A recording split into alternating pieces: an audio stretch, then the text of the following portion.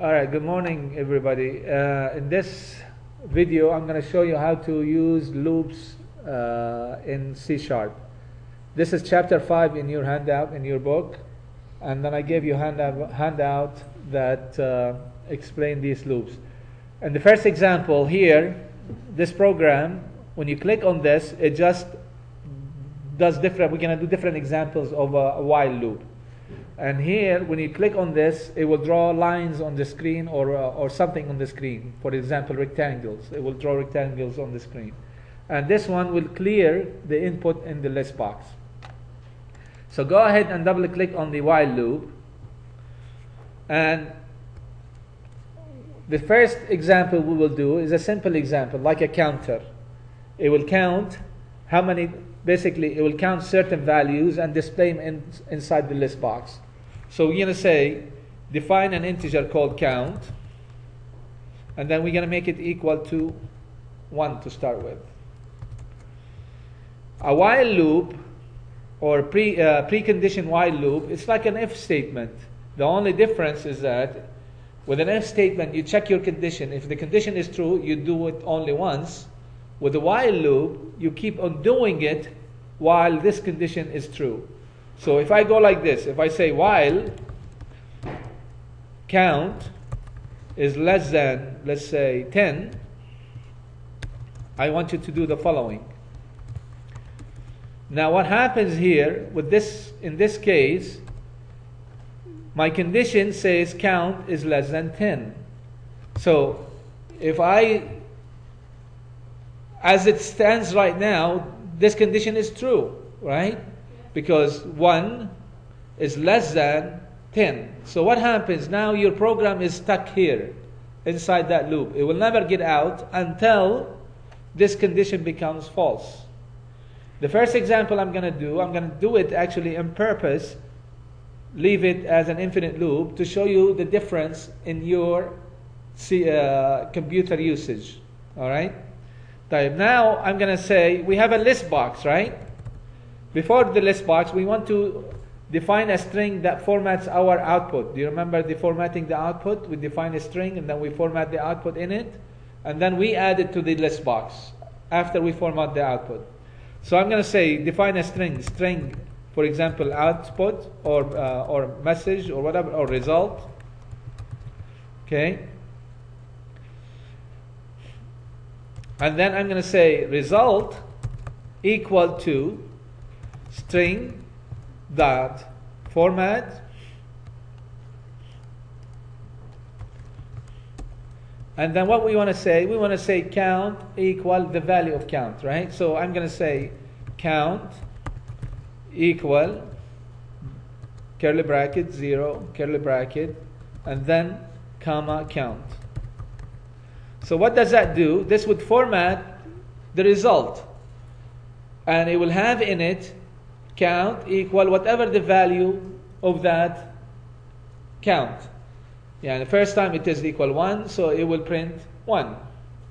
It will not print. It will be in this format. It will, in the result, it will have in it count equal 1. Okay? Type. After I format my output, I want to add it to my list box. In the past, when we used text box, we used to say text box 1 dot text equals some value. اللي هي مثلا in this case result. Here we have a list box. In a list box, you can add many things. So how do we add to the list box? You type in lst. Do you remember what did we name it? lst output dot.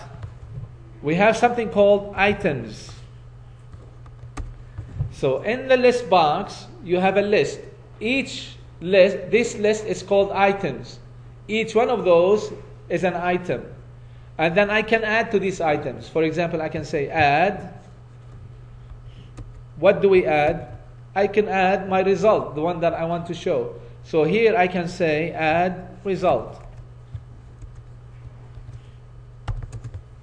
Got the idea?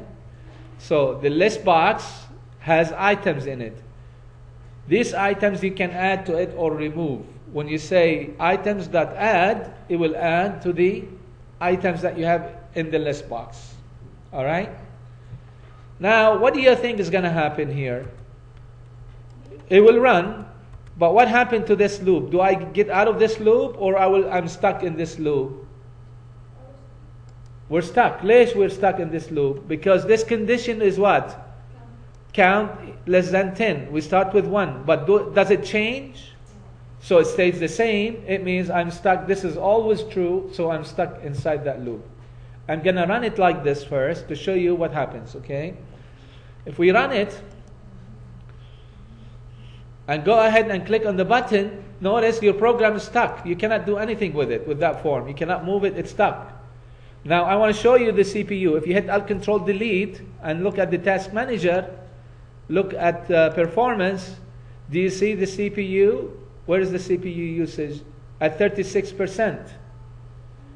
You're actually eating away from the CPU, simple program, but it's using 36% of the CPU and you're not doing anything. You got the idea? Now if I stop it, watch what happens. Because I have 4 CPUs, look, this one is very busy. Okay, it's more than see, one of them is very busy because I have 4 CPUs. If I stop the program, how do I stop the program? You just click on this stop here, right? Stop debugging. Go back to the CPU. Notice right away what happened to your CPU? It went down 18%, 12%. You got the idea? So now that loop was eating away from the CPU and it does nothing. Al-fadi, مثل ما كنت تحكوا. Okay? Right? Now what do we do with this? We need a way to stop my program. How do I stop my program? The only way to stop my program is what? To change the value of count inside my loop. So if I go in here at the end and I say count equal count plus 1, or you can do it another way, by the way, you can just type in count plus plus. What does that mean? Count plus plus is the same as this one. Yani it's the same as adding 1 to it. Every time you add 1 to it. So when you say count plus plus, you add 1 to count. Okay? I will leave it both ways so you can see the difference. Okay? But I will comment this out because we will use it later. Now what do you think is going to happen inside the program? First time count is equal 1. Is 1 less than 10?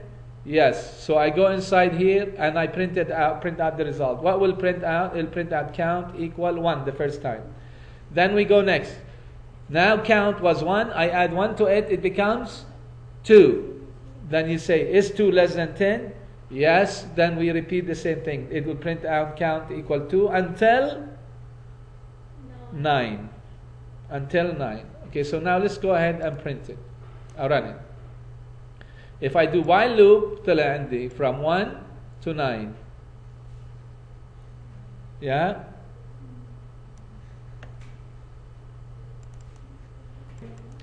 Now let's go ahead and run it again. Watch what happens. If I click on add, click again on add, what do you think is going to happen? Every time I'm adding to the list box. يعني من واحد from 1 to 9, again from 1 to 9. Every time I click on add, what's happening? It's adding to the list box. But this is a problem, right? We need a way to clear the list. How do you clear the list? Do you see this clear button?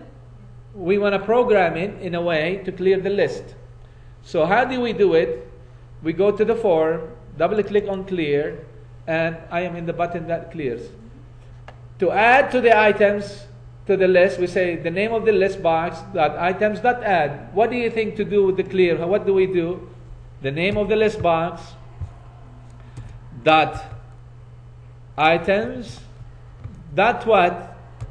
Clear. يعني بدل add, instead of add, what do? We do clear. Alright? So list box .items .clear.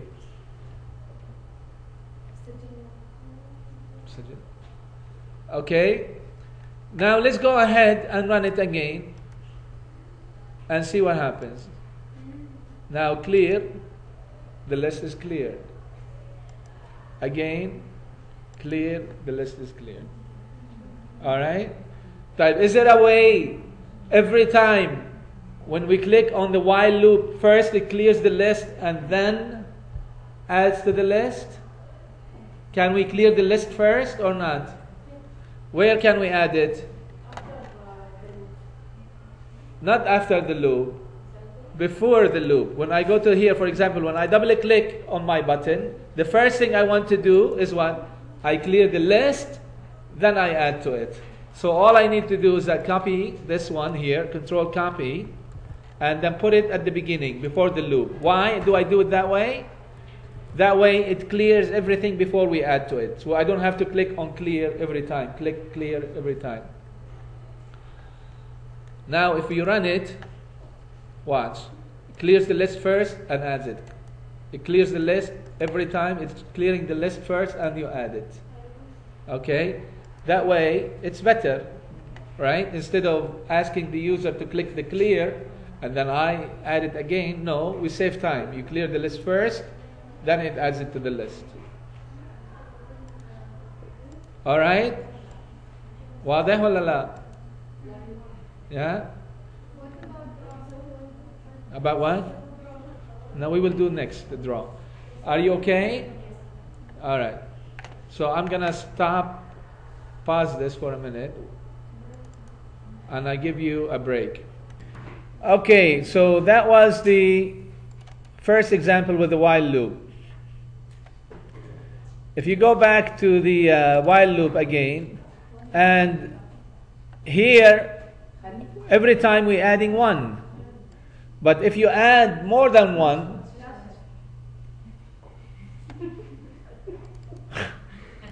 alright, so we had a blooper in the video, so we'll come back to the video. The projector wasn't on. Here we add one to, every time we add one to counter, right? But let's say I add two to counter. What do you think is going to happen? I start with one, and every time, what do I print? I add two to count, right? Let's see what happens. I'm going to change this to 20 instead of, so you can see more. Okay? Now let's go ahead and run it. And then I click on the while loop. Till end 1, 3, 5, 7. Do you notice anything about these numbers? What are these numbers? Odd numbers, right? How did we get the odd numbers? First, we start with 1. We change the condition to less than 20. But every time we're adding what to count? We're adding 2 now, right? We're not adding 1. We're adding 2. If I start with 2, what do you think will happen? What would be listed? First time is 2. Next time is 4, 6, 8, until 18. So now if you run it, you'll get the even numbers between 2 and 14. Okay? So if I ask you to list the even numbers or the odd numbers, this is the easy way to do it. Alright? Alright, we're done with this first video. In the second video, we'll continue and I'll show you how to do the drawing. Alright?